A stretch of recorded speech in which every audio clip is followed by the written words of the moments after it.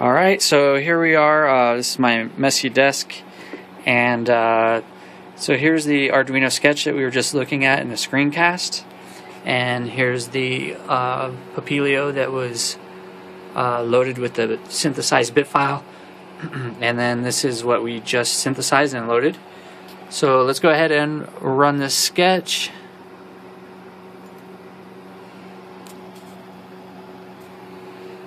There we go. It's counting up, doing what it's supposed to do.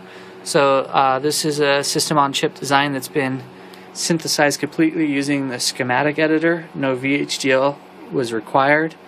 And I think the next step will probably be adding like a YM2149 audio chip, getting that to play some music, and then after that probably add a VGA adapter and getting it to display an image. Thanks for watching.